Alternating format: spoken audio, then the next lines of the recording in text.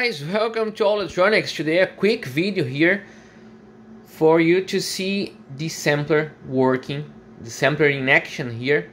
I'm testing the setup here and you can see that there the output of the sampler, a very beautiful signal with more than 1 volt peak to peak, very strong signal that can excite a flip-flop, a frequency divider directly. Here we can see the output of the VCO near 3.33 gigahertz, and the input of the mixer, the sampler, is 107.2 megahertz. That will be the fifth harmonic of a 21.45 megahertz crystal. I'm starting here to test the harmonic crystal oscillator. Here's the prototype. I already showed this design here on the channel. You can see in the channel the video about this harmonic oscillator here. Overtone oscillator actually is the name. This circuit here allow us to run a crystal in the fifth harmonic. So we are going to use a 21.45 crystal to generate 107.2 megahertz. That is the input to the sampler. Here is the sampler, so the LO enters here in this connector here. You can see there the balloon. We have the, let me get here, only a second, yeah, here we have the balloon, the step recovered action diode. Here we have you can see the differential structure is a symmetrical structure. Here we have the Scotch diode bridge. We have the resistive combiner here, and the output goes to a filter here, an inductor, and it is amplified by the IF amplifier here. 2-stage of amplification for the IF. And actually we have also a bias network to bias the Scotch diode bridge that I didn't show in the video, in the last video I posted. So we need to bias also the bridge, so the sensibility is right to open and close the switch, the diodes, only in the correct timing. Okay, the input signal from the VCO, this actually is not the final VCO, it's only a prototype. This was designed for 5 gigahertz. Now we need to design a VCO for 3.33 gigahertz. But if I use an over voltage here, a really high voltage on the supply, I can bring the frequency down near the frequency of 3.33 gigahertz. So I'm using this VCO here for testing.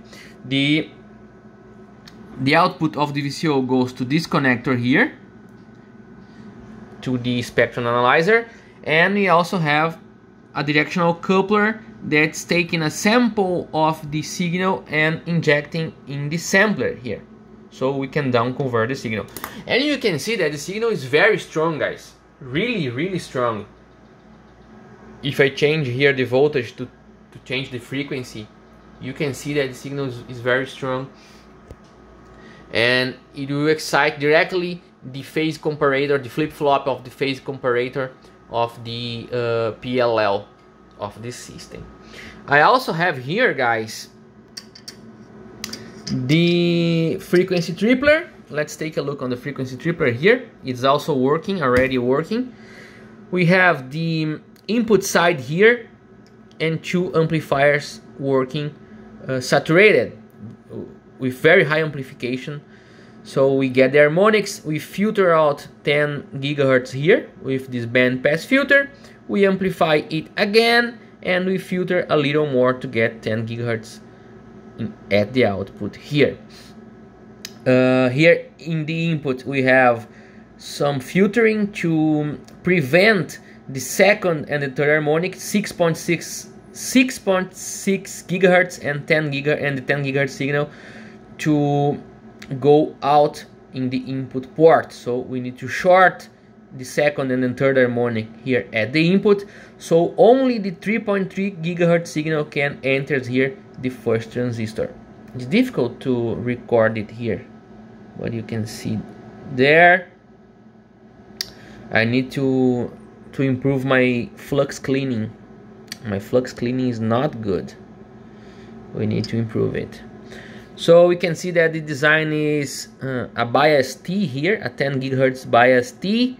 It biases the transistor, and the output of the transistor goes directly to the band pass filter. Here it goes directly to the base of the second transistor. We have another bias T, 10 GHz bias T here, and the output goes directly to the output band pass filter here to the output. I'm using this style of connection here because I will not use connectors. I will solder directly the coaxial cable here, so I'm using this kind of approach here. All these modules will have the cable directly soldered. Here I'm only placed connectors, so I can easily test here on the bench, but the coaxial cable will be soldered directly on the modules. And what more do we have here? Here I made an error in the design.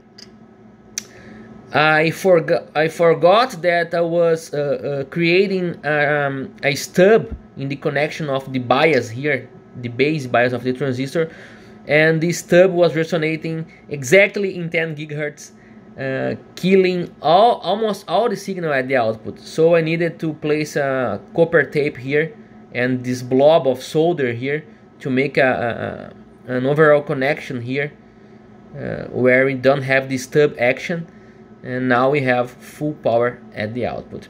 The output here has almost 0 dBm. Probably this module here would be better if it was made with a better substrate. This is FR4. FR4 is not good for high frequency. Here in 3 GHz it works fine. Okay, the losses are not so high, are high but not so high. But here for 10 GHz I think that would be beneficial to have this module here made with a Teflon or a better material for high frequency. But this is the material I have. I only have FR4 here in the lab, so we are making it with FR4. 0 dBm is good power in 10 GHz. It's not little power for 10 GHz. 10 GHz are very high frequency, and after the project is completed we can easily change this module here, make it again in a better substrate. So this is the project, guys. Starting to work here. You can see more details here of the sampler. Sorry for the mess here. You can see more details here. Power supplies are never enough in the lab. We always need more power supplies. This is incredible. And also we need to make a video about this VNA here. Look at this machine, guys. An analog VNA that has more than 30 years. This unit here is amazing to use.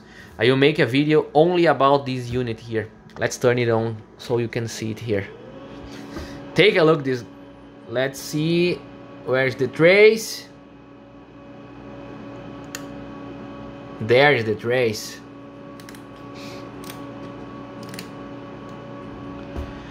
Full polar chart made with analog electronics. Smith chart with analog electronics. This is incredible. Electrical length stretcher here. You can stretch to compensate for electrical length. Look at these guys. Amazing. So guys, thank you for watching. Let's do more work here. Now I need to work on the overtone oscillator to generate the 107.2 megahertz for the LO of the sampler. Okay, thank you for watching, and I see you in the next video of All Electronics.